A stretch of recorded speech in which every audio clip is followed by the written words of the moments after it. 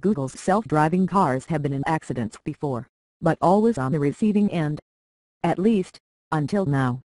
The company has filed a California DMV accident report confirming that one of its autonomous vehicles, Lexus RX450h, collided with a bus in Mountain View. The crash happened when the robotic SUV had to go into the center lane to make a right turn around some sandbags. Both the vehicle and its test driver incorrectly assumed that a bus approaching from behind would slow or stop to let the car through. The Lexus smacked into the side of the bus at low speed, damaging its front fender, wheel and sensor in the process.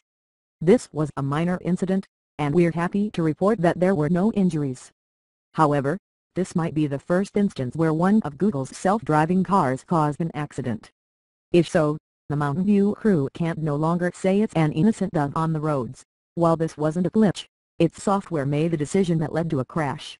We've reached out to Google to see if it can elaborate on what happened. No matter what the response, it was always going to be difficult to avoid this kind of incident. Until self-driving cars can anticipate every possible road hazard, there's always a chance that they'll either be confused or make choices with unexpected and sometimes unfortunate consequences. However, the hope at this early stage isn't to achieve a flawless track record. Instead, it's to show that self-driving cars can be safer overall than their human-piloted counterparts.